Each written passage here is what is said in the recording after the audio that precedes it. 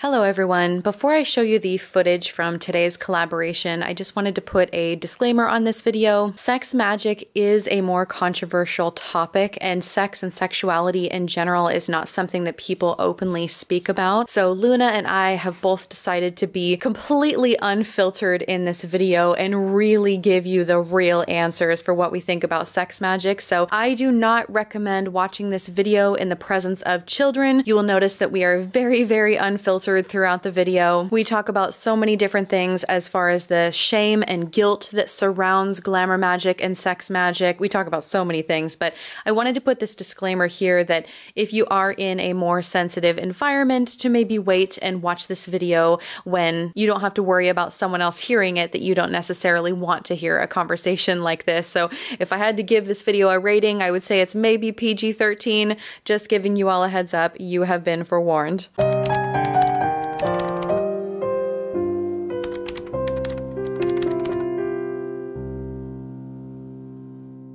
Hello everyone, I am Ivy the Occultist if you're brand new to my channel, and today we're going to be talking about glamour magic and sex magic.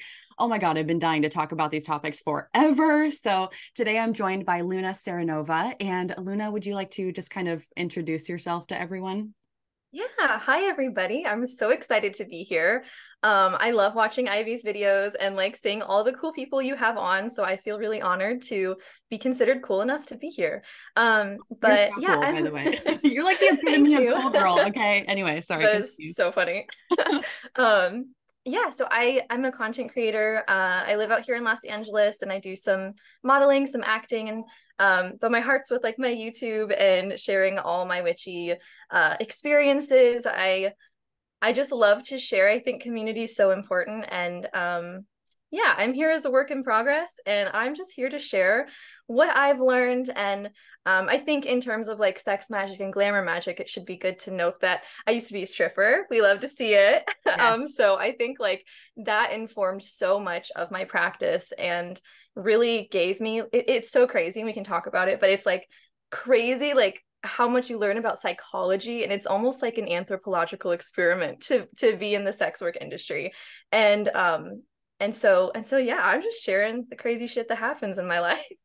I love it. You Yeah. also mentioned, okay, so this is me being totally ignorant right now, so please forgive me, but you also mentioned at one point that you do Playboy or you used to do Playboy. Mhm. So what does that mean? Like what, Yeah. do you do that still? I'm sorry if I'm ignorant in asking No, this. you're fine. You're fine. So, yes, it was literally on Beltane. I became a Playboy bunny, and this is their new like centerfold thing. So it's not as cool as it sounds. It's still cool. It is basically this year Playboy came out with what is essentially like an OnlyFans, but through their platform, and it's called Centerfold, which is not the centerfold that you may know of if you think of like Playboy centerfolds.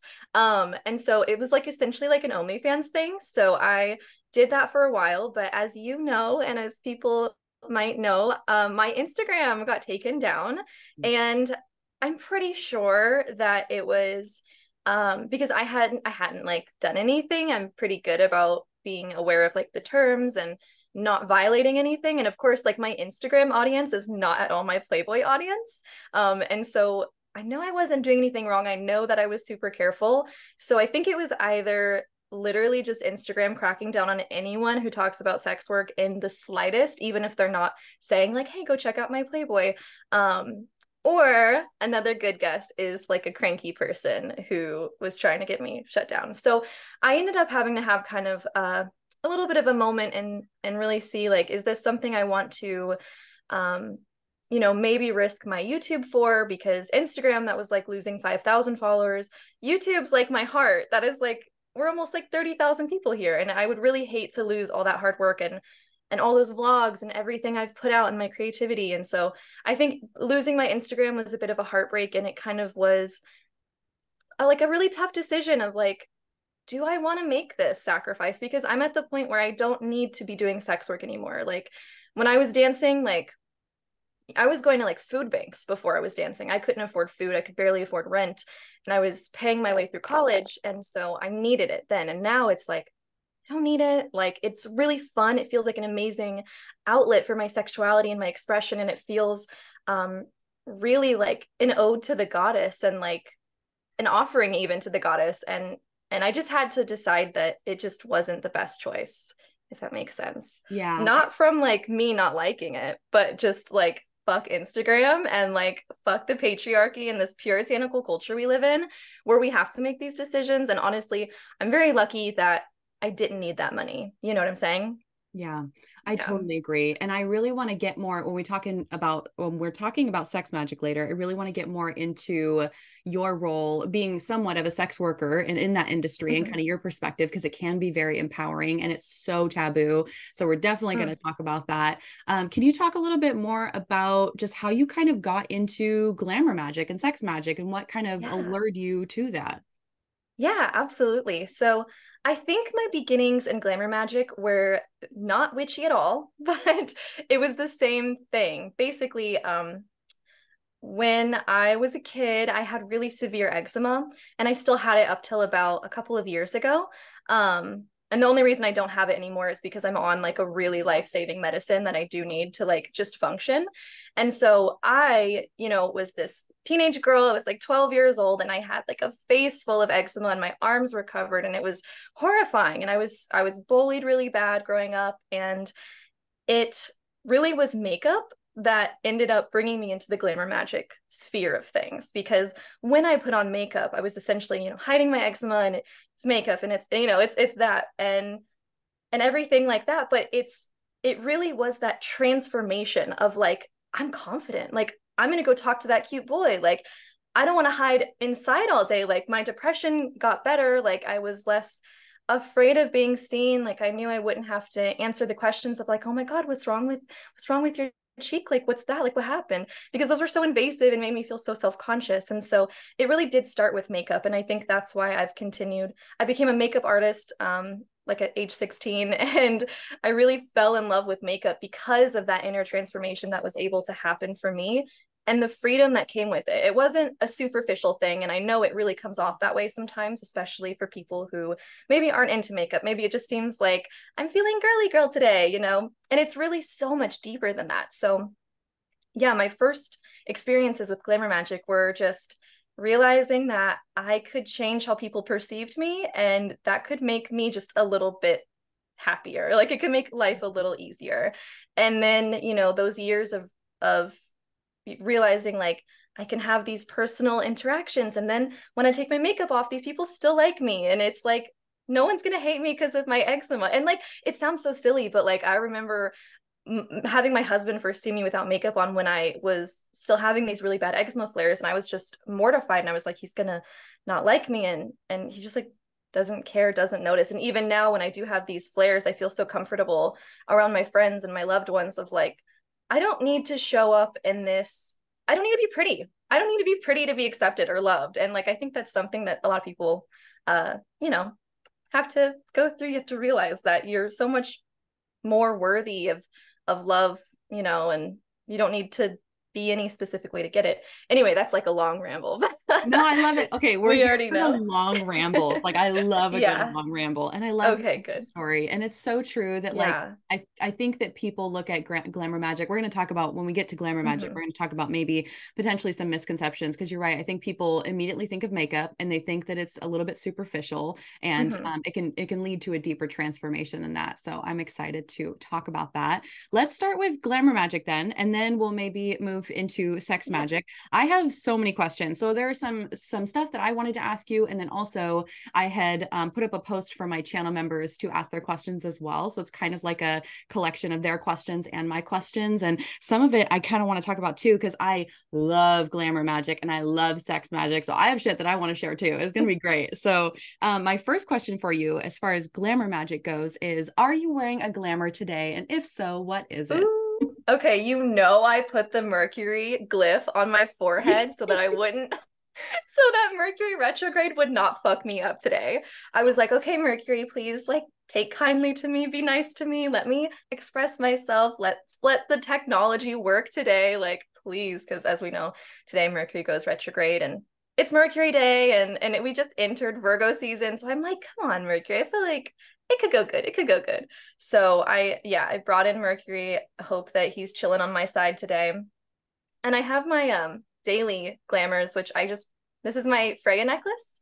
It's just amber, And so I keep this to bring in her energy, and hopefully I can exude some of her sensuality and her creativity. And then of course I have my Hades ring that I wear in devotion to him as well, to protect me and to give me some fucking stability, because I'm just all air and fire, as you can probably tell. And so I'm like, bring me back down to earth, please. I resonate with that so much. People always think that I'm an earth sign, and I have like 0 earth in my chart. And it's so funny. Everybody's like, oh, you must have so much earth.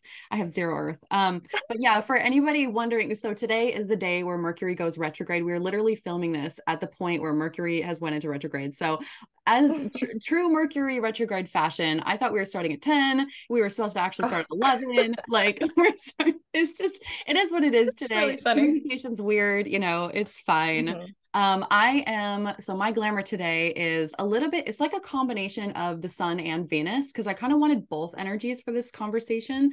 I wanted that sun energy. So I have a lot of gold and yellow on, as you can see. I've got like these celestial stars on my face, but it's even though I look very sun, I feel like the style of it is Venusian. It feels very Venusian to me. So got my little feminine snake earrings for transformation. I totally feel like these are Venus.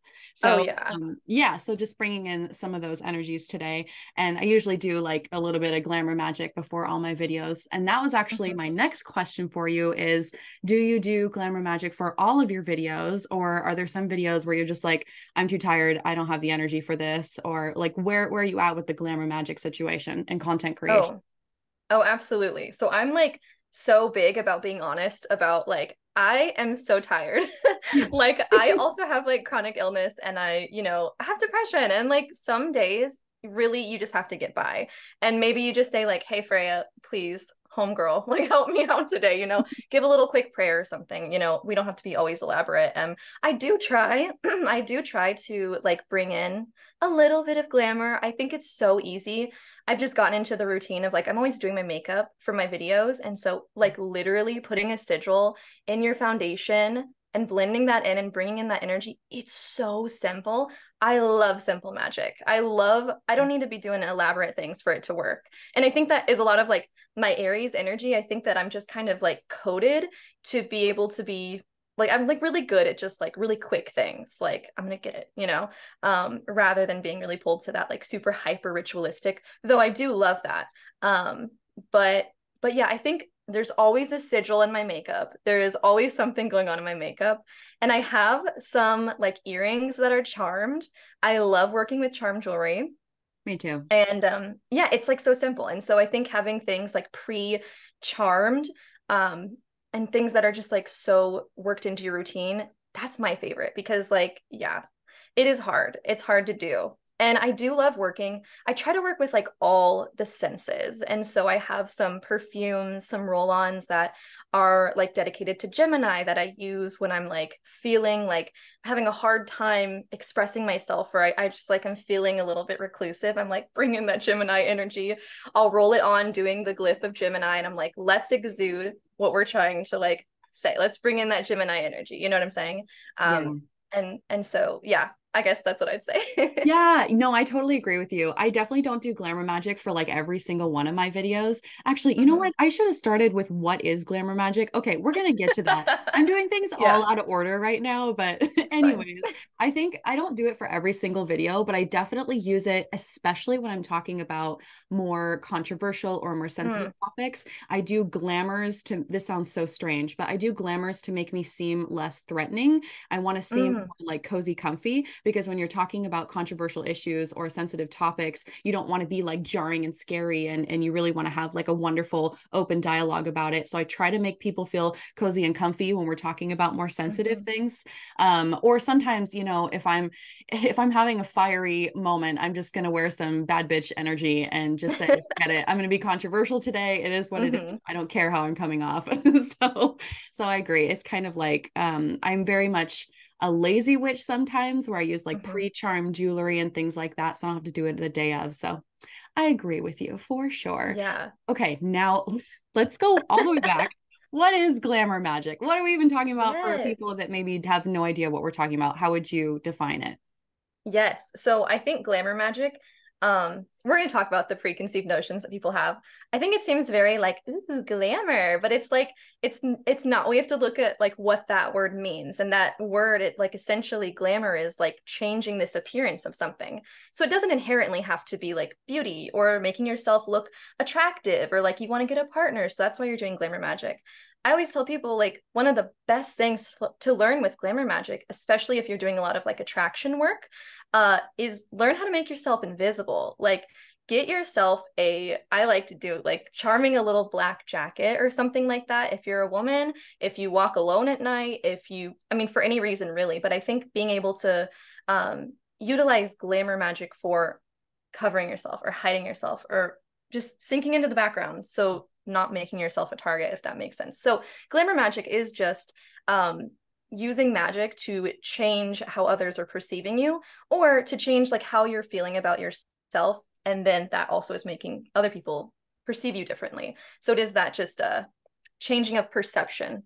Yeah. Hopefully that explained it. No, you explained it perfectly. That's exactly how I would explain it. And I think with the misconceptions, if we can just kind of go into that right now, I think when people think glamour magic, they immediately think of women using makeup to look beautiful. Like that is the stereotype for glamour magic. And it doesn't really, I think a lot of people have that misconception that it's not deeper than that. And also I want to say that I mean, you can use glamours to make yourself look more beautiful or desirable or whatever, but you can also use glamours, like you said, for protection. I use a glamour all the time for invisibility. I have really like mastered the art of invisibility and going incognito in certain spaces where I don't want to be noticed. You know, you can glamour yourself to look a certain way to a potential employer, to look more professional or courageous or whatever. So there's so many different types of glamours, and it's not just for feminine presenting individuals, you know? So is there anything as far as misconceptions go that you wanted to add to that? Because I feel like that's,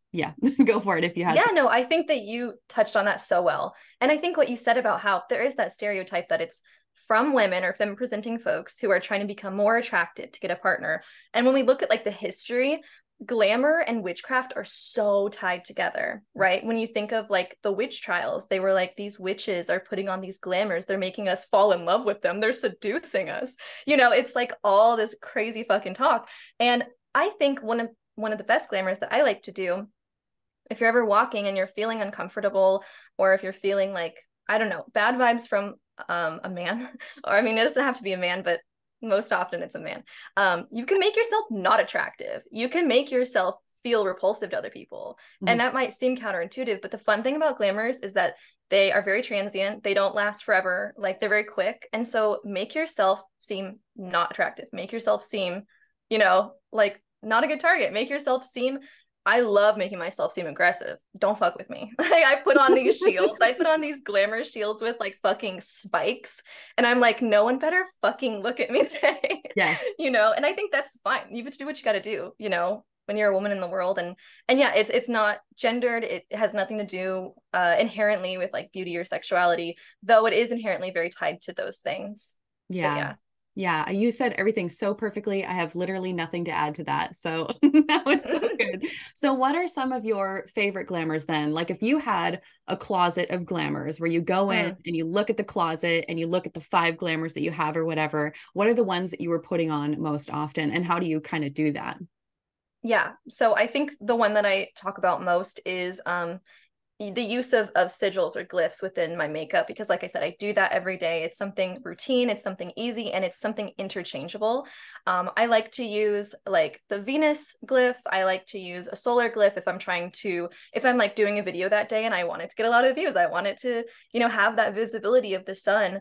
I love my invisibility. I love my don't fucking talk to me, my sword shield, like don't even think about it. And working with colors is like a really easy thing to do too. I think that glamour magic, it's so interchangeable. So my go-to is like using sigils, using glyphs, using my pre-charm jewelry, working with color magic and how I'm presenting with my clothing, my sword shield, to not fuck with me. And I think those are probably the go-tos. I think when I was dancing, we can go into that. It was like, it's so crazy. Let me find the words. because it's so magical. Like you are putting on this persona, you're putting on this alter ego, you're putting on the outfit, you're changing your name. And that just immediate glamour when you put on that costume, literally, and you change your name and you enter this essence, it's just like, I feel like you kind of got to feel it to really understand what's going on with that. And that was like such a strong glamour. Like my name was Scarlet, and like when I walked into the club and I put on my like freaking thigh high red vinyl boots, Hell yes. I was Scarlet and no one could fuck with me.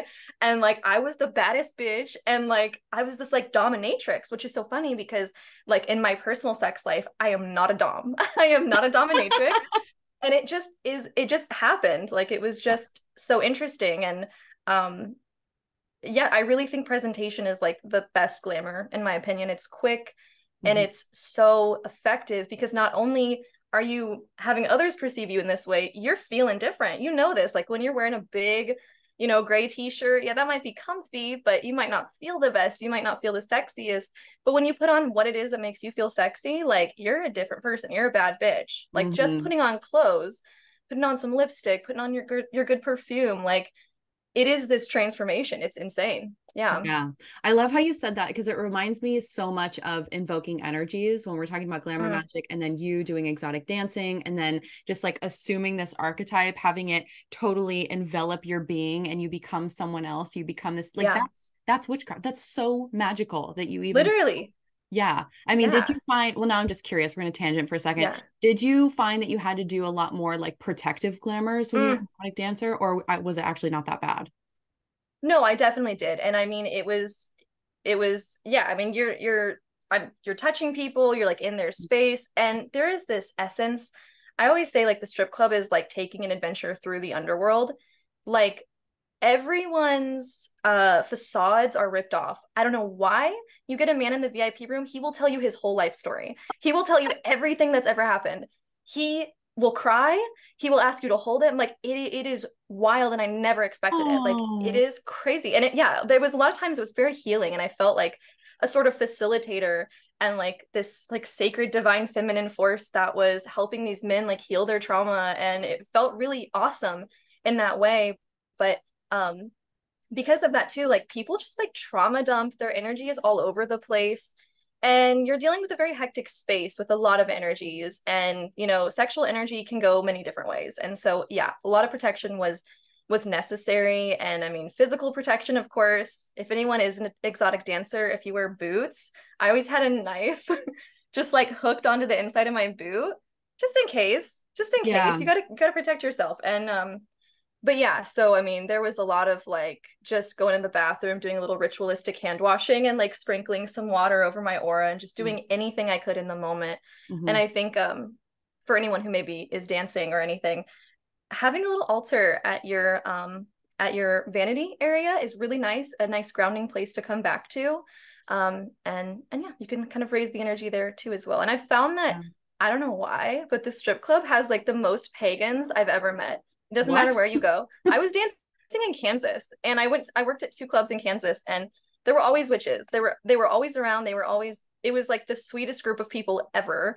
And there was always at least one witch. Yeah. Wow. And you always know each other. You're just like, you're doing witchcraft over there? You're it. Yeah. Oh my goodness. Oh my God. I can't wait to talk about like you and sex magic and that and all of that. So I have a question from a channel member. And the question is, are there any quick or on the go glamours for someone that doesn't often use makeup or is allergic to makeup and jewelry?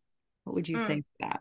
Yeah. If you can use fragrance, I really think just appealing to the senses and having something pre-charmed for on the go. Also, like casting a bubble is really good and like easy. I feel like no one talks about it. Like it's like really fucking helpful and useful. And especially if it is like you're needing some protection, like just visualizing casting some sort of bubble around you. I like to go crazy. People might not love this, but I like to add some swords, like I said, or mirrors, and just keeping it like, those rooms that are just like all mirrors and it confuses people. Yeah, mirrored that bubble so that if you're trying to like hide or whatever, or yeah, I think working with visualization on the go is really, really beneficial. And I love using visualization. And you could work with your chakras, like your solar plexus, put a little sun in there, bring the sun into your solar plexus and magnetize whatever it is. If there's a person, And yeah, on the go, like I said, I think for me personally, I love evoking the senses, and that's probably being like a Venus ruled person. Like the senses are very important to me. So Yeah. using a perfume if you can, even if it's like an all natural, just like some sort of like herbal blend. Yeah. Yeah, I totally agree. I think that pre-charged stuff is where it's Mm-hmm. at for low energy. Even if it's just the lotion that you're applying to your skin. If you're a person that doesn't do makeup or a person that doesn't even wear jewelry, I would just focus on, I mean, shampoo and conditioner. That's another thing Mm-hmm. that you can enchant. I mean, everybody's got to have soap on their body at some point, right? So Yeah.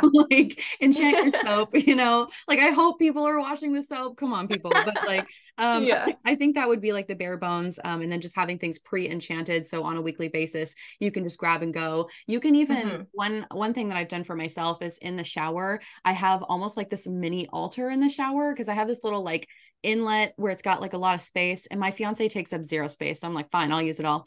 And so on that I have different shampoos and soaps or whatever for different intentions that are like pre-charged, so it's like super Mm-hmm. easy to do Glamour Magic when you're just washing your hair for the day with a specific shampoo or whatever. So I think that's a pretty easy thing for sure. And I love everything Yeah. that you said. I just, yes to all of Yeah. that. I want to add one more thing too. Oh It's yeah, just yeah, like another really easy thing. yeah. For like grounding your energy, especially if you're somebody who is similar to us, where you're like in that air element and you're kind of like, you know, all over the place, lack of grounding. I know for me, like I get really anxious at grocery stores. I have Ooh, pretty bad anxiety, and I just feel like when I go into grocery stores, like I feel everyone's energy sometimes, and I have a really hard time just in like really crowded places, and grocery stores have horrible lights. Wearing yeah. a hat, like bringing a hat with you or a bandana that you can just like throw on, you can keep it in your car.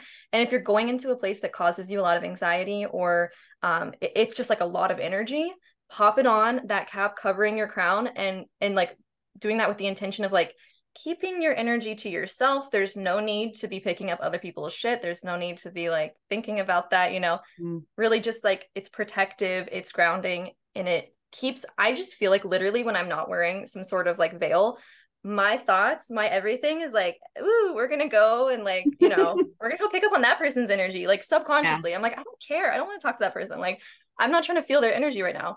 So just it literally keeps that shit down. And I Mm-hmm. like it. So that's helpful for me. I totally agree with you. Like, yes, the veiling, or not even, it doesn't even have to be official veiling. It can be literally Mm-hmm. just be putting a hat on, but like covering the crown, so Mm. helpful. I hate grocery stores. I cannot go out in public. It is so anxiety inducing. Like, that is Yeah. the worst. It is so bad.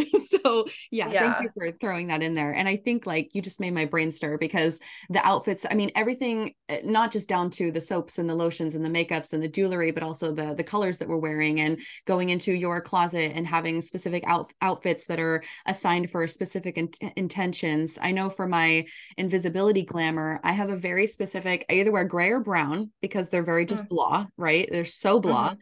And I have specific outfits that I can wear, and then I put those outfits on, and then I kind of do this little zipper thing. I don't know how else to explain it, but it's almost like I zip open a little portal, and then I visualize myself, and then I actually walk through the portal, and then I zip it closed, and then from that point forward until I zip myself back into this plane, I am totally invisible. And so I can just go throughout the day. I don't make eye contact with anybody. Everyone leaves me alone. It's absolutely fabulous. So I recommend So that to all nice. the anxious girlies out there, or non-girlies, because like when you just want to go incognito and you have high anxiety, it's a great glamour. You just zip yourself into invisibility, and then when you get home, I zip myself back out. So I mean, I think it's important to always end a ritual if you start a ritual, so you're not just Mm. like walking around forever invisible and then kind of feeling weird.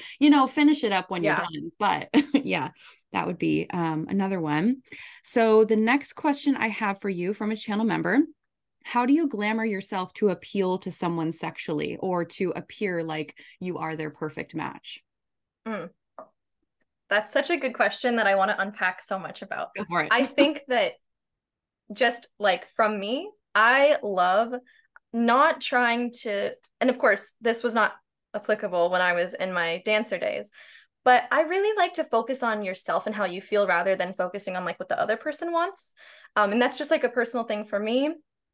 It just doesn't work for me, hasn't worked out great when you try to make yourself you know, really seductive to this other person, because either that's just a fling and that's totally fine. And you can totally do that. Or it's going to wear off and you're going to see how they actually think about you, unless you want to continue to do these glamours every day for your life. And I don't think you want to do that. But what I'll say is, like, when I was a dancer, that was the thing that I did a lot of. And I think one thing I really recommend is merging psychology and witchcraft, because we all know that witchcraft is just spooky psychology. So read the book, The Art of Seduction by Robert Greene. It's an amazing book. It's telling of its time. And so there are some like very heteronormative things that he says. And it's like, ugh, you know, written in the 90s. So keep that in mind and like, just don't even listen to those parts. But it is really good with how it talks about how people are seduced. And it's really, I think, an important thing to read, to know not to how to not be seduced, I guess, if that makes sense, how to be aware of what somebody's is doing. But, you know, you got to do what you got to do sometimes. And like, you know, maybe you're in the industry and that's like what you do. And so what I found was, again, connect to like your essence and what you give off. And like, even if it is an alter ego, like it was for me, Scarlett, she was this dom. She was this like fun, like exciting, like all about pleasure. She didn't work, you know, and if you read The Art of Seduction, you'll see very quickly what archetype that is. And that's the siren. And that archetype appeals really strongly to people who are kind of forced into their masculinity. Maybe they're hyper masculine, and it's generally facade. So people who are in the military, people who are in those like more brute force sort of occupations. And lucky for me, my club was literally outside the gate of a army base. So it worked for me really well. Yeah. Because when these people, I mean, no one is like, I mean, I'm not going to say no one, but a lot of people who are hyper masculine are like forced to be that way. They don't want to be like, blah, blah, blah, blah, blah, you know, and there's so much to crack open about that. And so what they really look for when being seduced is someone who will free them from the reins of being this big old guy and say, hey, let's have fun. Like, let's just have a good time. Like, you know, we're going to appeal to the very seductive side. It's a very seductive kind of archetype to play. It's not sustainable if you're looking to make this a relationship, because you probably have a job and no one is this like ideal siren. And we look at like historical, I know this is going into a ramble, but we look at historical figures, and both Marilyn Monroe and Cleopatra both worked with this archetype. And you see how that treats a person when they have to uphold that stereotype their entire life to keep up that glamour. And I mean, I think we can all say that Marilyn Monroe had a glamour up, like that glamour magic was potent. Absolutely. And has completely like seduced the entire world for generations.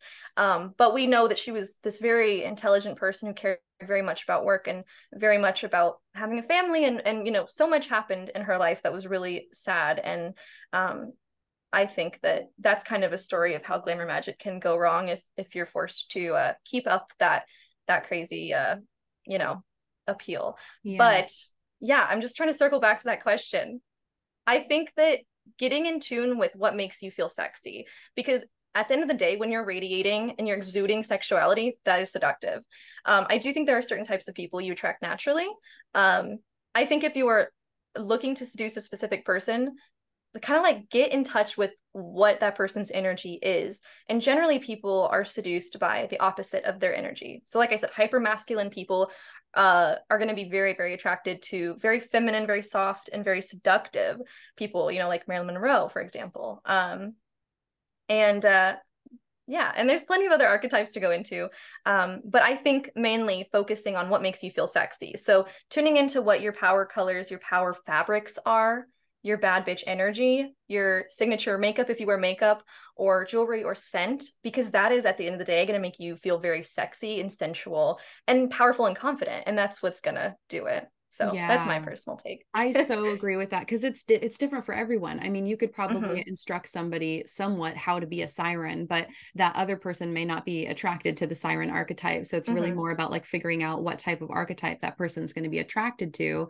And also just exuding this confidence is really, really sexy, no matter who you are. So I totally agree with that. You did mention perfume, and that kind of like goes into another question that I had from a channel member is, do you use perfume in your glamour Magick practice and kind of what's your experience? Like, I know there are some people that really pay attention to the notes of a perfume and get really like scientific. Some people just go off the scent and how it makes them feel. So if you want to kind of talk about, you know, perfume in your practice and what that looks like.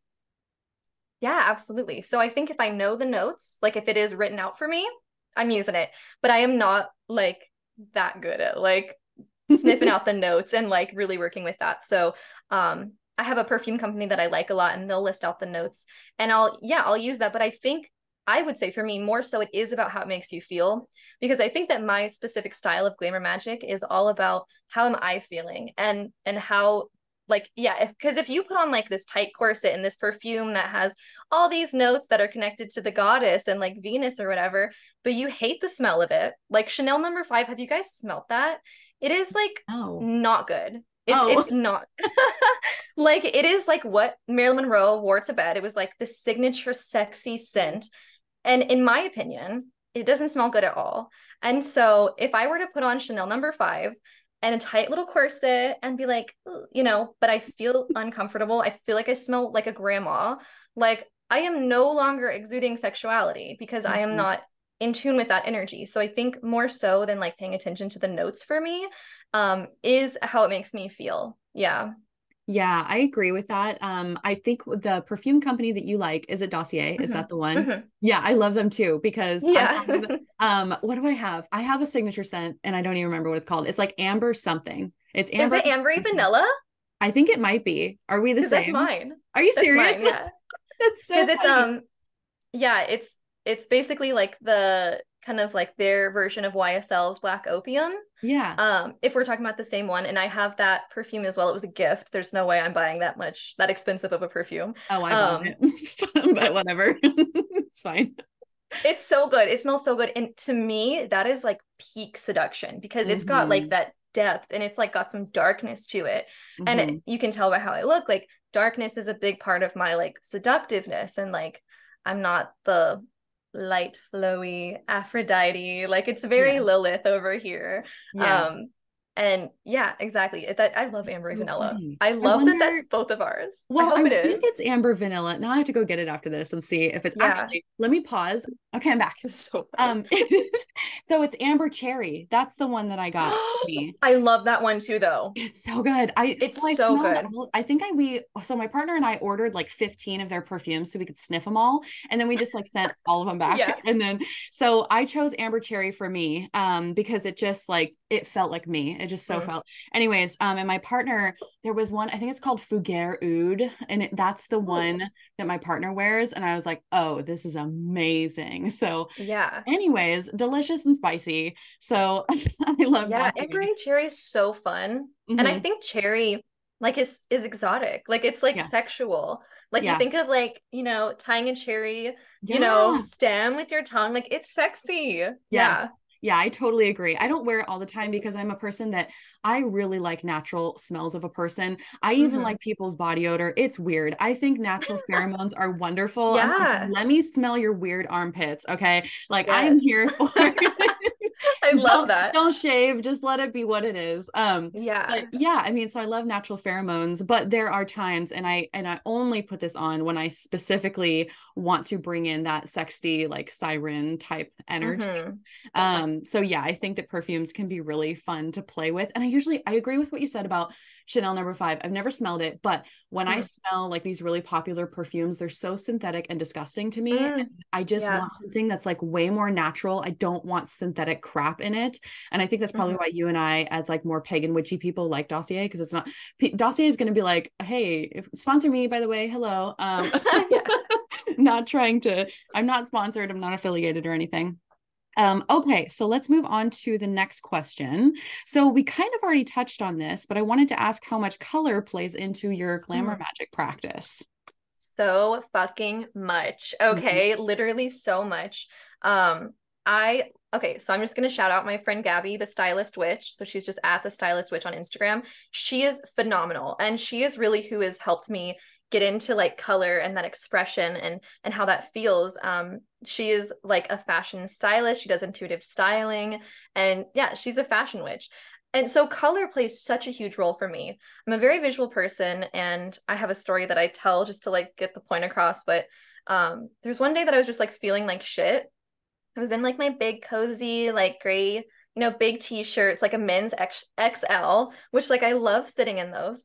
And I was feeling bad that day, and I just was like trying to go through the motions and like do things that make me feel better. And I wanted to be comfy, and I was just feeling like shit. So I was like, you know what? I'm just going to try a little experiment.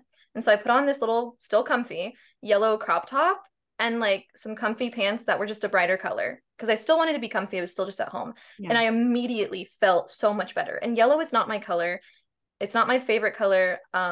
But this yellow energy just like immediately made me feel different, and I held myself differently. And so I think color and also like form and how you feel really plays a part, because when you're wearing like a big old droopy thing, that can be so nice on your cozy days when you're just trying to be cozy and comfy. But if you're feeling a little emotionally droopy too, like maybe like wear something that makes you feel freer. I love like bandeaus and bralettes because I feel like I would be naked all day if I could. I really would, because I love just like, I don't want to feel a bunch of things on me. I don't want to feel anything tight. I just want to be free. So I think color and form are so important. And I love using color magic, but also like. You briefly cut out, so I am stitching this next thread together. Go ahead. Continue. Okay, cool. So I love using like the planetary energy also in addition to color magic and color psychology. So like if the like today, it's a double Virgo in the sky right now, right? Yeah. I think maybe not. Almost. Am I tripping? I think No, almost. It's No, happening I'm this tripping. week. It's happening this week though at some point. Yeah. So yeah. Anyway, it doesn't matter. Oh, the moon was just in Scorpio yesterday. So let me just use yesterday. So the sun was in Virgo. No, the sun was in Leo. The moon was in Scorpio. Mm-hmm. So I might like bring in some black or some deep red or some deep purple for Scorpio if I'm trying to honor that energy or work with it, or, try to like coax it to be nice to me, like kind of like work that energy in. And so you can use like that kind of energy, or you can just go with color magic and say like, okay, like I want to feel a little bit peppier. I know that pink is my peppy color. And also understand that I think it's different for everyone. Like yellow is going to elicit something different for everybody. Black is going to feel different for everyone. And so I think having a really nice moment to get in touch with yourself, how those colors feel for you, how textures feel for you, and forms and stuff, and get in touch, try to like step away from like big fashion, and also stop looking at like size tags. It doesn't matter. Size like is so stupid throughout companies. Wear what makes you feel comfortable. Stupid. It's not consistent. It's so dumb. No, it's so not, dumb. Yeah. Anyways. And no, yeah, I think that needs to be said, and that's really important. And yeah, I think it's so much more about how you feel when you're wearing that rather than, what it says. But also, yeah, I agree. get in tune with your energy. I did a whole long video about the biopsychology of color because I'm crazy about color and I'm obsessed. And I feel like there's a biopsychology aspect. There is a certain way that colors seemingly seem to affect all of our brains, regardless of who you are. But then there's also cultural context where different cultures view colors as, having different meanings. And then there's also personal context that you have to take into consideration, your personal memories and your feelings towards a certain color. Like if there was somebody from your past that you hated and then they always wore that color, of course you're going to have an aversion to that color. Don't wear that color. Like it's very much like a personal experience. And I agree with you. I do color magic all the time. That is one thing I do for all of my videos. Is every single video I do, I pick a specific color for a reason. Sometimes I want to enhance what it is that I'm talking about in the video, but then there are some times where I want to subdue how I look in order to kind of oppose what I'm talking about and marry that with a more comforting, like when I was talking about controversial issues, sometimes I do want to wear something that's a little bit more light or comforting to kind of help work with that controversial topic that we're going to discuss. Not all the times, because sometimes I'm just like ragey and I want to do what I want, but I think that like color can be really important for that. And okay, so we have one more question, and then I want to talk to you about books, and then we can move on to sex magic. So what advice would you give to someone who struggles to feel pretty, sexy, or beautiful?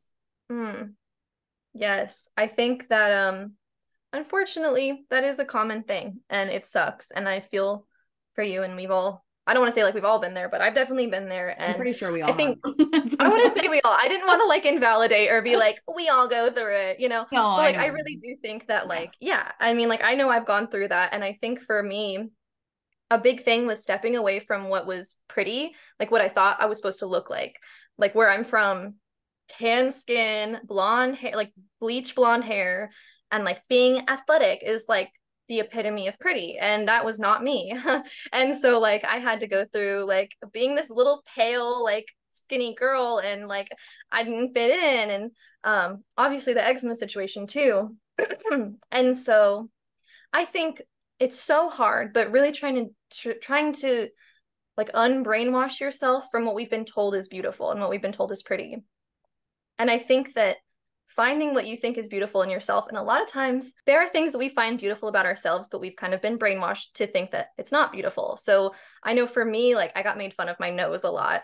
And like it was, yeah, I've got like, I don't even know if it's like Norwegian or what it is, but it definitely is not like the swoop nose. Oh, I know And you're talking so, about. Yeah. yeah. You have And such a so, cute nose though, by the way. I just have to thank say that. you. So, anyways.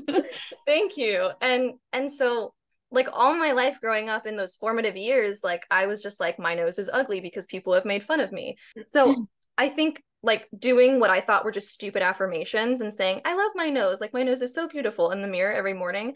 And of course, at first I was like, this is so dumb. Like I hate this. I started genuinely to love my nose and to see my nose through just like a clear window, not a window that's fogged up with what other people say is the perfect nose or whatever. And so, and then I was just like, my nose is really unique and it is my heritage and it connects me to my family. And I don't need to fit this stupid mold to be pretty. And also, I don't give a shit if anyone thinks my nose is anything. Like, I care about how I feel. And so I think really, if we're using that window analogy, cleaning that fucking window, trying to get people's opinions out of there. And that's a challenge. And it's really hard with how our society is set up with media and all these models and Photoshop and plastic surgery. And I'm not against plastic surgery at all, but it's a hard standard to meet to feel pretty. So I think trying to separate yourself from that and finding what you find beautiful about yourself, even if it's just like, my skin is really clear today and I'm really thankful for that and I feel really beautiful, or I feel really beautiful when I'm making art and that makes me feel beautiful. Because I think beauty and prettiness, it doesn't have to be an aesthetic thing. It can be a vibe. Like it can be that, you know, when I'm snuggling my cat and I'm in like my flowy dress, like I feel pretty. I feel like a little princess, you know, things like that. So I hope that was helpful. It's a journey. Yeah. And I think everyone still like has bad days and has to pick themselves up. I mean, if I'm scrolling on Instagram for too long or TikTok, you know, it's easy to compare yourself and get down about yourself. Yeah, I agree with that. I think you said that so beautifully. It's so, so true. I just kind of wanted to add my own perspective too, because I relate to what you said about not fitting into the normal standard of beauty or whatever. Struggling with weight my entire life. I was a super obese kid, and you can imagine getting picked on, and it was terrible. And it was just, it ruined my self-esteem. And then I became a teenager. There was literally that moment, you know, you see in like the teen movies where over one summer I got really skinny and beautiful. And then all of a sudden all the boys were like, hey, and it was Isn't like that so traumatic though? It was so, like, because yes, I still felt like the fat kid inside. I was still the fat kid. Yeah. And then I was like, whoa, these guys are talking to me now. I'm somewhat desirable, but I still felt like a weirdo. And it just like stays with you. And so then after I graduated high school, I really got into like bodybuilding and I got really fit, like really strong. And I started to actually, for the first time, feel really sexy when I was strong. And it wasn't because I was skinny or whatever, because this was like before like big girls were desirable as far as muscle goes. Like we were encouraged to be thin and frail and like, you know, have slender shoulders or whatever. And here I was with like these big athletic shoulders, like bench pressing. And I felt sexy though. Like I finally finally stepped into my masculine for me, and I felt so good about myself. And then from there, I went through so many fluctuations. I'd go through a bad breakup, I'd start binge eating, gain a bunch of weight back, and then feel like shit about myself. And now at this point in my life, I have a health issue that's causing me to gain weight again, which is extremely frustrating because I still work out and eat well. And it's frustrating that when your body doesn't reflect that. And so I have had those struggles, feeling sexy and feeling beautiful when I look in the mirror. And I just have to say, there is nothing more powerful than standing in front of the mirror completely fucking naked and just staring at yourself and forcing yourself to say that you love yourself and that you appreciate yourself. You love every inch of your body for exactly how it is today. So I encourage everyone to go stand in front of the mirror naked, for one. For two, I think it was really helpful for me to watch videos of other people with bodies similar to mine being so confident. Like if I found videos on TikTok of really curvy girls just being like super confident in their outfits, they looked fabulous. And I was like, shit, yeah, I feel sexy after watching that. So I think like watching other people be confident in their own skin as well can be really helpful. So I just had to like share all of that because you just brought it all up for me, and I was like, yeah, everybody stare at themselves naked. Yes. I so love that. And also like what you said about seeing other people who like you felt like reflected you, like that is, it's been like psychologically proven that in cultures, whatever is like cheered on and said this is beautiful, people start to think that it really, beauty is literally kind of a brainwash. And so a great thing is to like watch people being celebrated who you feel like you look like and you connect with, because that'll brainwash you. If we're all getting brainwashed, let's be selective. You know what I'm saying? Yes. Yes, I love that. I love the trend right now where we're focusing more on strength rather than being like forcing ourselves to stop eating, forcing ourselves to be skinny. And like we want women to be strong, whatever that means for them. I mean, you know, strength is subjective, I guess, but yeah, so great advice. Thank you for answering that. Let's talk about books a little bit. So there was a question from a channel member where they were wondering if you read a specific book. Have you read the book Glamour Magick by Deborah Castellano? And then if so, what did you think about it? And then my follow-up question to that is, are there any other Glamour Magick books that you would recommend? Yes. Okay, so I feel like there's a lack of Glamour Magick books on the market, which makes me sad. I have read that book. I liked it. I think that, you know, I think with all the Glamour Magick books that I'm going to talk about really quick, they're all so different.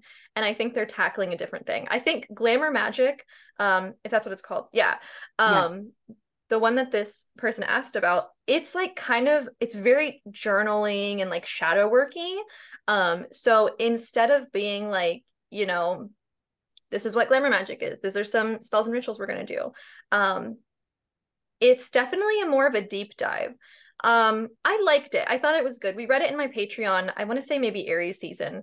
And I had some qualms, I remember, and I don't fully remember them verbatim. I know that she did do this strong, like us versus them othering thing, being like, you know, if you're a witch, like you're a very oppressed person, and you know, you need to know that. And it just didn't make me feel super great. It kind of reached a point where I was like I am all about acknowledging oppression, but it did feel like it got to a point that was almost like not healthy or beneficial. And I was just like, I'm just gonna note that like I don't resonate with that, and like, you know, it just like was a weird ick for me.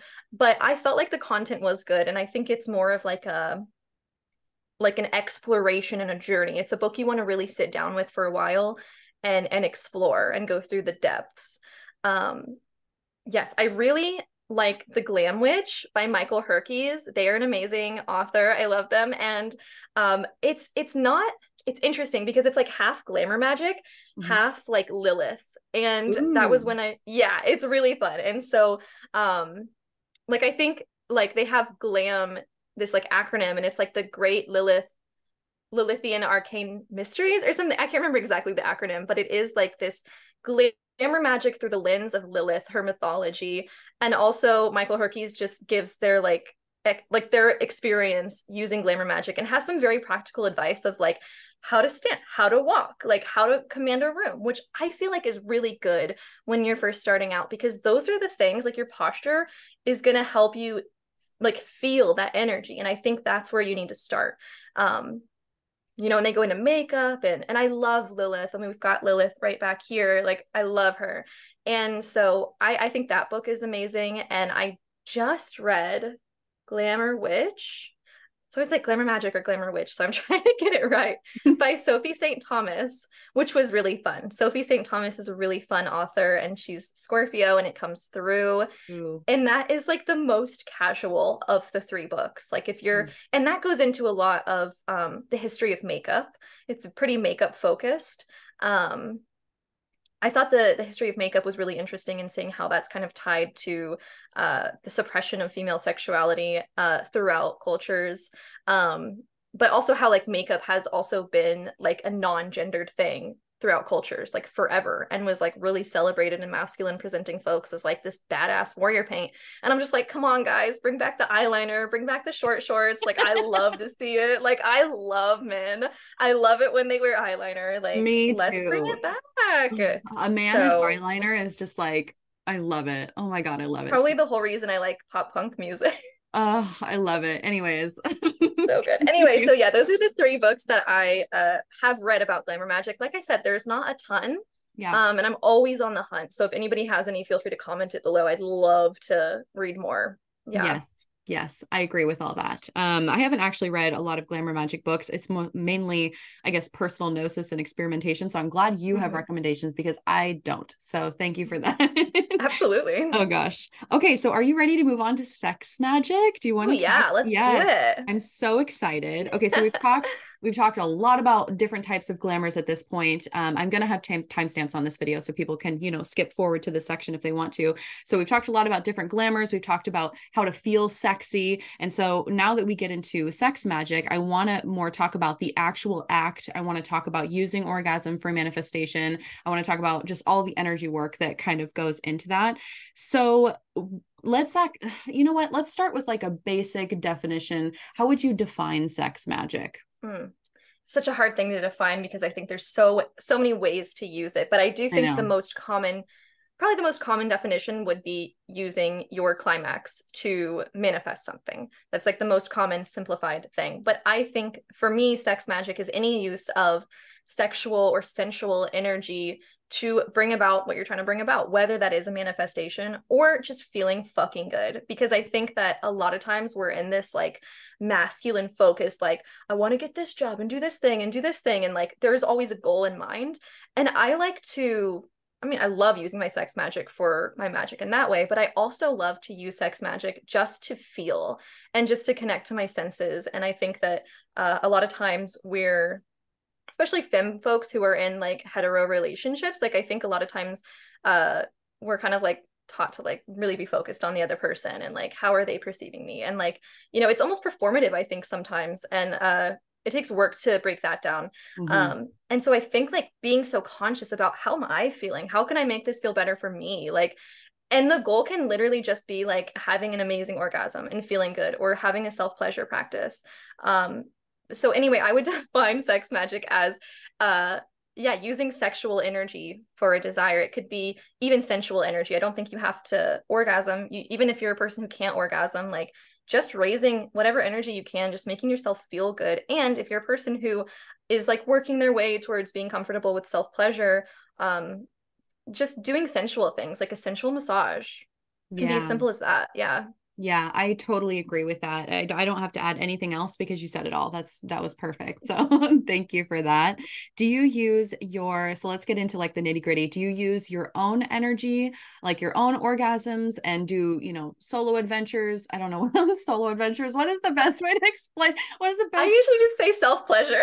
Self-pleasure. Thank you. Solo adventures. Listen, solo adventure. I'm a gamer at heart. And so like everything, when I talk, everything's an adventure. Everything's a side quest. Everything's a right. So is it more like solo pleasure, or do you have a partner, or do you do like a little mix of both? Yeah. So I do have a partner. I prefer solo, what do you call it? Solo adventures. Yeah. I think that, so I've done sex magic with my partner, and that's really fun and great. I do prefer solo. It's just, I feel like I can focus so much more on my intention and what I'm trying to bring, and I can set the scene and take my time, and you don't have to worry about anybody else. And like, I also think it's healing to do self-pleasure. And I think that I know, like, growing up in middle America, like a very hyper Christian area, like I had so much guilt around self-pleasure and like masturbation, and like it was literally something that made me feel horrible because I was raised Catholic. I had to like tell a priest when I was like 13, you know, in confession that I had self-pleasured, because like otherwise you go to hell. Right. And so that is like weird and traumatic and puts so much guilt on you. So I think that if anyone resonates with that, or just general guilt around the self-pleasure practices, like it is healing in the way to be like, this is sacred. This is sacred because it feels good. This is sacred because my body is sacred.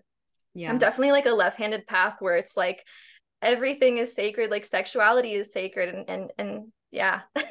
Yeah. So I yeah. agree with that. I definitely, there's a time and a place for both for me. I do use my partner in sex magic. My partner is not, for anybody that's curious, my partner is not a magical practitioner at all. I basically instruct them what to do, and they give me their energy, and then I channel both of our energies towards the goal. So it's kind of like I'm bringing their energy into me, and then I'm the one that's directing it where it needs to go. I will say we're going to, no, I'm going to save that for another question that we have. But I do love solo adventures, and I really find that it's super empowering, like you were talking about. Yeah. I mean, there is even a god. There's an entity that I'm working with right now, and I don't want to give too much detail, but I offer my orgasms to that entity, and it's very empowering. And it's a way of like, when you think of offerings to entities, you think of like, oh, a cookie, a cup of wine, or whatever. I'm like, have an orgasm for that entity. Like, why not? Feel that pleasure. So I think that's a really wonderful way to utilize sex magic, apart from just using it to manifest, but using it as an offering. Your pleasure can be an offering. So yeah, I like to do like a mix of both. And so with that in mind, then what role does consent play for you? If you're mainly doing solo, oh my gosh, why do I keep calling it adventures? Solo pleasure. It's okay. What terminology did you use? I just said self-pleasure, but I think solo adventure is so fun. What is wrong with me? Oh my God. Okay. I know you mainly do self-pleasure, but if you were to do it with a partner, what's your perception on consent? Because I think there's this misconception with sex magic where people are just taking other people's energy and doing whatever the hell they want and whatever. So I'd like you to talk about your boundaries with that, if you have any. Love that question. I love that question because I have seen those conversations, and it is something that so I have used like partnered practice both with my husband's energy and just with my energy. You don't have to take any of their energy. It literally could just be that they are helping you come to an orgasm, and you are sending your orgasm and your climactic energy out for your intention. It isn't inherently like you're stealing their seed, you're stealing their energy. You know what I'm saying? Like, just because they are offering you that pleasure and helping you get to orgasm doesn't mean necessarily that you are like siphoning their energy off from them without their consent. I think it's an interesting question. And I think with my situation, like my husband, he's not a magical practitioner either. And he has like willingly like joined and brought his energy into you know, spells that like we're doing for like our home, or like something that has to do with both of us that he's bringing his energy into. And I think that's really wonderful. I think when it comes to consent, I think like, yeah, if you're going to siphon their energy off, like if you're planning on using their energy, yeah, maybe say something. But I think if you are just like in your own world and like they're helping you get to an orgasm and you're going to send your orgasm up there, I think you're fine. I think it can be really weird. Like it can be weird if you don't know this person very well. You know, and I think there's also a lot of like puritanical culture, even in like the sex magic space. I think a lot more in like the new agey section where it is so slut shamey and saying like, don't let like one night stands into your womb. It's going to fuck up your womb space. And it's like, okay, let's just stop right there. Like literally, let's stop right there. Because if sex feels good, if everyone's consenting and it feels fucking good, your pussy's going to be happy. Like whatever you have is going to be happy. You're going to be happy. Hopefully we don't get demonetized for that. You can bleep me out. We're totally getting demonetized. This entire conversation, we've been dropping bombs. It's fine. It's fine. Whatever. But yeah, I think so. That's just one thing I do want to say, because it is just like so icky, and I hate seeing slut shaming in the sex magic space, and like it's just so gross. And I've even seen like people I used to follow who like I didn't really know that well. It was just like they posted sex magic stuff, literally continuing that idea of like you really shouldn't have sex before the third date because your energies like aren't aligned. And I'm just like, shut the fuck up. Like literally take a break. Let people do what they want to do, because sex is so different for everybody. This was a tangent that wasn't asked for, but I'm here for it. I think, yeah, do what feels good. If it's consensual and it feels good, speak up. If it doesn't, like, let yourself be heard, then your body is going to be good. Like, it's going to be good energy. So yeah, ask for consent if you're planning on using someone else's energy, I feel. And if you're not using their energy, do what you will with your orgasms. Yeah, I totally agree. When it comes to consent, like if you're using another person's energy during, if you're doing sex magic and you're using both their orgasm and your orgasm to manifest, then I think it's important to have that level of consent, just so your intentions are aligned. But if I'm doing something in my mind, let's say I'm having sex with my partner, I'm manifesting something in my mind, or I'm focusing on a sigil or whatever, and I'm using my own energy and my own orgasm, it's none of their goddamn business. In that case, I don't feel like I need to get their consent to do something in my own mind if I'm not even using their energy. They may be helping me get to that point of orgasm, but the orgasm is not for them. It's for me and for what I'm doing with my own body and my own, my own energy. So with the consent issue, I mean, yeah, I think it only applies if you're actually going to use their energy intertwined with yours. But yeah, if you're just using your own energy, I don't really. And it's like when you have a long-term partner, it's kind of like implied consent after a certain point where they don't really care anyways for a lot of people. But even if you are that person where you're single, you're having one night stands, more power to you. If you want to just use your own orgasm and your own energy, you don't need to disclose to that person what you're doing in your own mind. I mean, I know that's controversial to say, but I don't think it is. And I mean, if it's your energy, it's your energy. And I think it can be really awkward to be hooking up with someone who you don't really know and be like, can I use your orgasm for witchcraft? Right? Like, you don't like, no.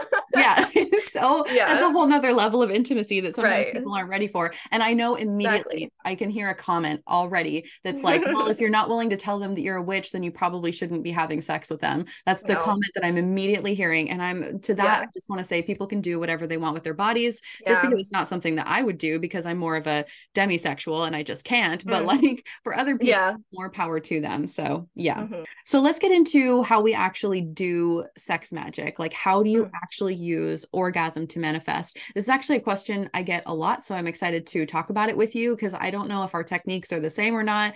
Like, is it an energy that flows through you? Are you visualizing the intention at the moment of climax? How would you use orgasm to manifest?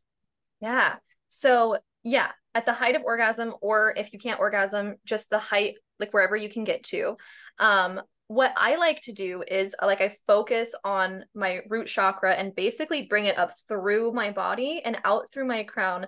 I do beforehand like set the space, figure out what it is I'm trying to just like any other spell, like figure out what it is you're trying to get, and like work on some visualization then. Like, let's say you're trying to like find your dream house, like maybe before you start the act, you do like figure out what it is you want in a house. And then some people, and this might be getting more like into it than we want, but some people we're here for that. So yes. Okay, cool. I think it depends on like, I think you're like how comfortable you are with it. Some people visualize that thing, let's keep the house analogy, the entire sexual act. And some people just, as you reach that climax and you're sending that energy out, like I do through my crown and to the universe, just at the height of climax, visualize it. I think it can be hard when you're starting to, especially if it's like a solo practice, think of that house while you're trying to get yourself into this place, because like unless it's a sexy ass house, like you might need some supplemental things. Like you might want to, if you watch like porn, like whatever it is that you do to get yourself there. I think it's fine to get yourself there, and then once you're getting close and you're feeling good, then bring that visualization into mind, at least when you are sending that energy out. And just as you're approaching that climax, or however high you can get, just, yeah, that energy through your system, up your spine and out, and send that visualization, that intention out. And I love to rest in the afterglow. Do not just like pick up your phone, you know, don't just like move on with your day. Like let yourself rest, let yourself feel the buzz or whatever it is that your body feels.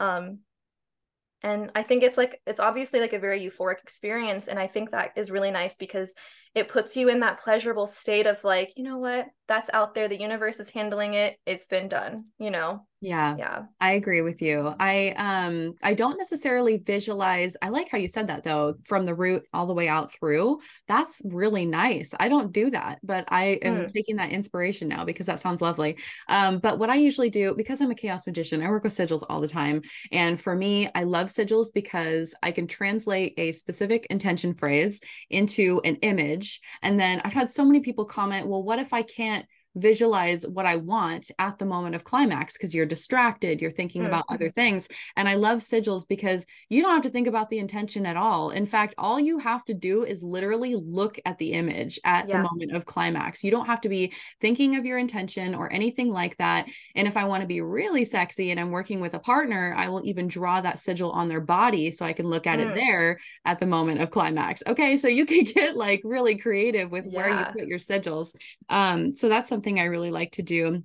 And then I also wanted to talk about thinking about the positions of giving and receiving, because I think that can be really, really helpful in sex magic as well. There was a coven member that I had that taught me this. So if my coven member's watching this, they're probably going to be laughing to themselves. But you can play with the positions of giving and receiving. So let's say, for example, your girlfriend wants to get a job, wants to, or maybe not even a job, but wants to receive something from the universe. Maybe she wants a phone call from someone. She wants to manifest something or whatever. You giving your energy to her in the form of you going down on her and giving her pleasure and putting yourself in the giving position and then putting her in the receiving position. She is receiving all the pleasure and all of that energy, and she's able to manifest what it is she wants to bring into her life. So I think that we can play with the energies of giving and receiving, and even putting each other in different positions of giving and receiving as far as which partner it is that wants to manifest. So that was something that I wanted to add there. But yeah, I love that so much. Like that is such a good thing to mention. And I love that so much. I love that so much. I do want to add too, like so I've already kind of mentioned that Scarlett, my alter ego, she's like this dominatrix, which was so empowering and exciting, but did nothing for me. And I think there was like some work I had to work through with being such like a sub and being like, is this bad for sex magic that I am being like so submissive and like I don't know, I felt like there was a little bit of shame there. And then I like started to really work with being submissive in my sex magic and realizing like this is a beautiful way to like learn to trust and to learn, like, especially if you're someone who works with bondage, like learn to trust and being in a safe position, like having a partner who you feel so safe with that they can like tie you up. And like if you're into like pleasure and pain, sort of like BDSM stuff, like it literally, like it feels so good for learning to trust the universe, learning to let go, because I am a control freak. And experiencing this like pleasure and also tying that into my sex magic when I'm like tied up and like I am not in control and I'm in this submissive place and I can trust and let go and know that I'll receive pleasure and like that I'm in a safe place to do so. And so I think it's so funny. You said you're demisexual. Or is it demi-romantic? Demisexual? Well, I don't know. I guess I don't know the terms. I'm sorry. I don't even know what to label myself. Like, yeah. I don't know. I just like people and I like intellect. So I don't know where that classifies me. So I just think that's so fun. You're in that boat and I'm in this like BDSM, like sex worker boat. And we have these like ends of the spectrum. Well, like it's really fun. I didn't say I wasn't into BDSM, but you know. That's true. We love to hear it. Know that, you know. Yeah, that's true. That's so funny. Yes. Yeah, I think I just have to like I'm not a person that could ever have, I don't even know if I'm gonna keep this in or not. I don't know if I could ever have like a one night stand with somebody because I need to be intellectually stimulated by them. Like I need to have that mental connection. But as far as my sexuality goes, I don't even know why I'm disclosing this right now. I think I'm more pansexual, where I just it doesn't matter who they are. I've dated everyone of all genders, so it really doesn't matter. As long as they are mentally stimulating for me, I'm into it. So whatever that label is, I guess. That is so fun. I've worked with that label of like pan versus bi, and I think the definitions have changed also. And like with gender acceptance and stuff. And I recently read this like definition that I felt like really helped me, that pansexual is more of, like you said, like a mind thing, like a personal thing, has nothing to do with gender.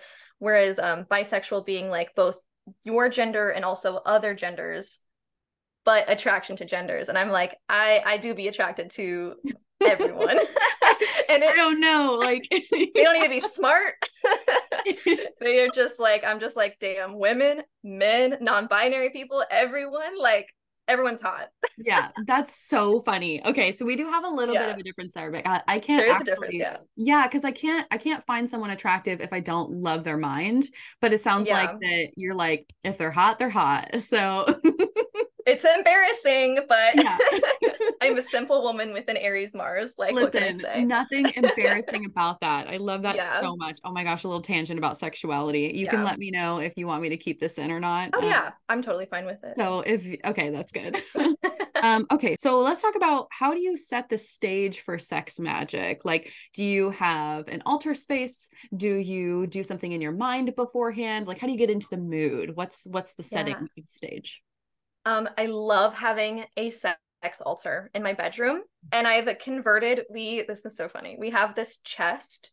It's like an old chest that my husband had from something, and we've turned it into this like little mini altar of like our sex toys and like, you know, things like that. And I think having an altar is a really good place to start. There is a show on Netflix called How to Build a Sex Room.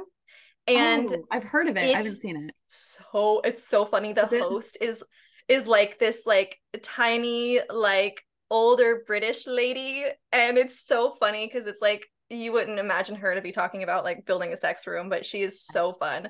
And it's a really good show, and it really made me take into account like, what does my sex room look like? And I don't have like a big house, so it is my bedroom.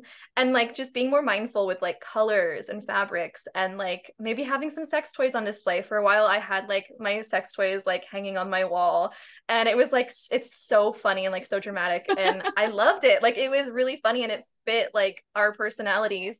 And so yeah, I think having a sacred space for your sex toys, your whatever it is that you use, your lubes and stuff. And I just like to make sure that like I am comfortable and that I feel good. I do think about like visualizing what it is I'm trying to manifest, or if it's just like feeling good, feeling empowered, feeling pleasure, like all the dirty clothes need to be out of the room. Like I know what like sets me off. And so just making sure my space, it like looks nice, I'm able to relax, I can just like have this time, like the cats are in the other room, like I have this space. And what I usually like to do, I tried this challenge, and it was like setting a specific amount of time every day to have a self-pleasure practice, which is harder than it seems. And so 5 or 10 or 20 minutes where you are like, okay, it's 1 p.m. I'm doing my self-pleasure practice. And, you know, for whatever time, you know, you don't have to orgasm. And if maybe you orgasm with plenty of time to spare, like maybe you see how many times you can do it. And just devoting this time, having the sacred container where you can explore your body, explore your desires, and explore pleasure within your body. And I think it was actually more challenging than I expected, and was really fun.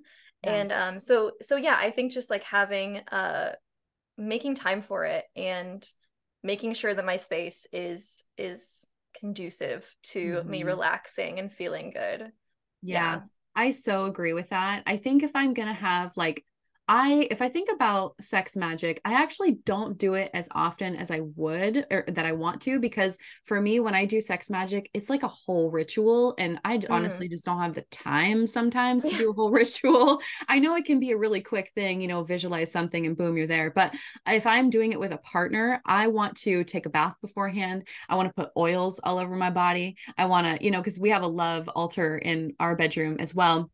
where I have like a sacral chakra candle. I've got the orange candle with a sigil carved into it. I drip a little oil on it, let it drip down and let it melt, you know, doing the whole sexy thing. And for me, it's like, it's a process. It's like you're just, I don't know, devouring this delicious energy from the moment you get into the bath until the moment you finish in bed. It is like this whole ensemble. It's like this whole ritual. So I don't do it as often as I want to, but I would say that my rituals are very, I think the reason why I can get in the mood is because when it's time to do that, it is very sacred. And I've designated everything as super sacred. So I like that you talked about your sex altar. Also hilarious that you have your sex toys up on your wall, or did at one point. It's really funny. We had to take it down when we had family in town because I was like, I don't want your mom to see this. Yeah.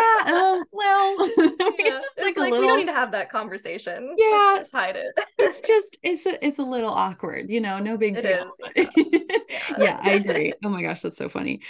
So what advice would you give to someone who struggles with how taboo sex can be? So if someone has a hard time connecting to their own pleasure, what would you say about that? So I relate because like I kind of said before, like growing up in Catholicism, it was like horrible. And, you know, like I remember it even being like, men can self-pleasure, but women can't. And so there was like a lot of this like guilt that came with it. And even like when I worked in the sex industry, sometimes there would be like guilt that come with it, and it'd be so weird. And I think having that awareness, so you can be like, weird, I am turned on by creating sexual content, like I love doing this, why am I feeling this way, why am I feeling guilt, why am I feeling tension here? So I think starting with that awareness of like when that is triggered, and it's hard, it's a personal thing, but I think, yeah, I guess I'm trying to think of like how I really worked through it. I think it's still a process, and I think it waxes and wanes, and sometimes like I still am like, why do I feel a little bit weird after my self-pleasure practice, like that's strange. And I think, I guess for me, a good thing has been able to detach myself from that and be like, oh, okay, like Catholicism's coming up right now, we don't want you here, like send that off. Like also for me, I think researching, like I researched and saw like the scientific studies. I love science, I don't understand it but I love it. And so like seeing how like self-pleasure is so good for you, like it's so good for you, I can trust science, you know. And so I can be like, this is gonna help like my dopamine, like this is gonna make me feel really good, this is healthy psychologically speaking, it's good for me to be in tune with my body. Yeah, and so I think there's a saying, the orgasm a day keeps the doctor away, or whatever. Like everyone should just be getting orgasms every day. Literally. Anyways, like continue. I love that. And yeah, so I think for me, I don't know why my brain works like that. If I'm scared of something or if something's feeling a little weird, I tend to calm myself with science. And so I did that, and I think just taking it slowly. I don't think you need to jump into it. Like I said, if you want to start with just like a massage and maybe some like nice affirmations of like my body is sacred and my sexuality is sacred, and whatever like you have, I don't know, I came up with this like, my pussy is a pleasure portal. Yes. It's like so Instagram and stupid. I love it. It's like to the point, like, you know, the new age girlies are gonna love that.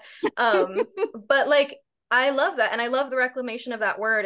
And so whatever you have, like whatever you connect to, like you can even say like my sacral chakra is a pleasure portal. I just liked the, you know, the rhyme there happening. But yeah, I think affirmations are really helpful, and taking it slow. That's the amazing thing about self-pleasure, is that it is just you're on your time, and you can take it as slow as you want, and that's all you have to worry about. And yeah, so taking it easy and connecting to what feels good, and just doing the hard work of breaking down the fucking tabooness and the puritanical culture of the world. Yeah, it's so true. I mean, it's so deeply embedded. What you said, especially about like, you know, like female sexuality and not being encouraged to ever orgasm. I mean, just like, not to get too personal, but I remember crying after my very first time as a teenager, even though it was a beautiful, magical experience that I had with my high school sweetheart. It was wonderful. Okay. But I still cried afterwards because I felt so guilty and dirty and disgusting. and he felt great, right? He was like, oh, Right. I just had my first time, this was awesome, this was great. And then for me, I felt like a piece of trash, and I for the next week I cried pretty much every single night because I felt worthless. And it's so crazy to me how we treat, I mean, it's gotten a lot better, I will say that, towards women or feminine presenting individuals. And it just, there's so much brainwashing that needs to be deconstructed. And I am really frustrated that sex is still taboo. Like, I just don't understand. So yeah, I really hope that it gets better. But for the person listening, that there's probably many people that relate to that. Like, I feel you, I resonate with you. I think our society is moving in more of a sex positive direction though, which is really nice. So, you know, hopefully that will be the case for sure. Okay, so what are some pros and cons to working with a partner versus doing sex solo? Yeah. So you talking about your experience with your like longer ritual of your sex magic made me think about maybe why it is I do prefer solo work, because when I am working with my partner, I think because he's not like a witch, like I kind of have to guide the situation. I'm like, we're going to meditate here. We're going to think about what we want. You know, you're facilitating it. You're being like a practitioner and a facilitator at that point. And that is a lot more. And I think that you have to take a lot more into account. So it is nice because you've got double energy. But, you know, for me, it's probably the Aries. Like, I just love to get it done. Like, I love to do the things I want to do. It doesn't need to be drawn out for me. And that's just my personal preference. So, I think one thing I love about self-pleasure is that it is completely up to you, you know, when you do it, how you do it, how long you do it, you know, if you need a break, you know, obviously if you have a partner, hopefully they're like respectful of that, but it's just like the pressure is off, like it's just you. And I think it's easier, especially when you're beginning, because it might feel like a little weird, maybe a little clunky at first. You're like having a good time with your partner and you're like, man, yeah, this feels good. But you're like, oh wait, I have to think about that house. You know, that's maybe the sigil thing would be really good. Like you mentioned, your sigil work would be really helpful in that situation. But I just know with my personal experience and how I like visualize and stuff, just doing it in my self-pleasure practice is so good. And I think it just, the pressure is off. I think especially if you're beginning, it's really a lot easier and simpler. But obviously when you're working with a partner, like you've got that double energy. And I think it's like, it's really nice. It's bonding. Like you are creating magic together. Like I think that is so beautiful.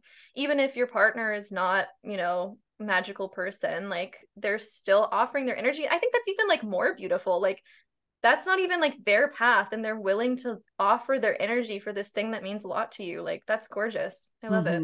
Yeah, I agree with you. I think there's like pros and cons to both, because working with your partner, I think it's so powerful if you can get two people's energy to work towards one goal. However, it's a lot of work. It's a whole ass ritual. You are figuring out how to even bring someone else's energy into your body so you can direct it towards your intention. If that other person is not a magical practitioner and they can't do it themselves, if you're with a fellow magical practitioner, then it's a lot easier because they can channel their own energy, and that's fine. But I think it's just a lot more complicated with a partner, but I feel like the payoff may potentially be bigger if you can actually get it to work and you can sync up and push two bodies of energy out, you know?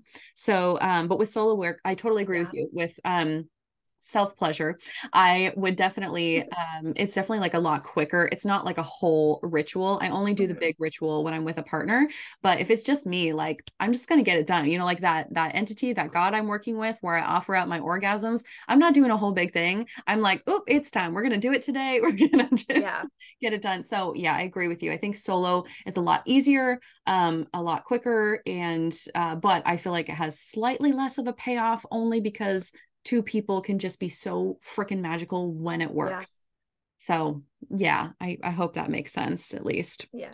Okay, so do you ever incorporate other energies such as astral guides during sex magic, or do you like bring in anything additional? Or are you solo? Are you just working with your own energy? I think I am mostly solo. Sometimes I offer up my orgasms to Freya or my deities, because like you said, it's like the best offering you can give someone. Like it's a great offering. But I think in terms of like the energies I'm working with, I am just at a place where I'm like, let me just use my own, you know, not to say that I wouldn't. I think it would be a really interesting thing to try and to see how that goes. But Yeah, I agree. Same here. I don't usually bring in other astral guides, other than, oh my God, my dogs keep groaning in the background. I don't know if you can hear that. I Like can't hear it. oh, okay. They're literally both laying down here and they're just like Oh my gosh. groaning so freaking loud, like old It's men. so funny. My Anyways. cat was at my foot for a while. She's gone now, but she was down here, and every time Oh. I'd touch her with my foot, she'd make the cat activation noise. Oh, no, I totally know what you're talking about. The Yeah. brr or whatever. Yep. It's so cute. Okay, so what is your favorite sex magic ritual? So like what's your go-to? What's your favorite? I think you kind of already discussed this a little bit, but Yeah. So obviously it's going to be a self-pleasure practice. I'm just gonna be real. I love a little vibrator. I think Mhm, vibrators are so fun. I think everyone should explore sex toys, mhm. especially like if you're like, maybe working through that tabooness. It's just nice. It's just good. It makes things easier. Yeah. And I love like you can like enchant your sex toys, or you can just like bless them with a special oil. Obviously, use it on like a okay place to use it. You know, Right. you don't want to use that stuff internally. Yeah. but but yeah, no, I think right now my personal favorite self-pleasure practice has been stepping away from trying to manifest things and just letting myself experience pleasure, and like letting myself have, like I said, like this pleasure portal where it's like everything feels great, and like I have the power to feel good and to make other people feel good with my sexuality. And like I'm just like really in this divine feminine era where I'm just like, I don't want to like be exerting. Like I'm not trying to like, manifest this and this and this. I mean, obviously I still am, but it is just nice to experience and just to exist and to go a bit slower and to really just, enjoy the feelings of life. And I think sexuality is such an amazing part. And so yeah, just getting connected to my pleasure and seeing how far I can take it, and just feeling good and making it a sort of devotion to my goddess, and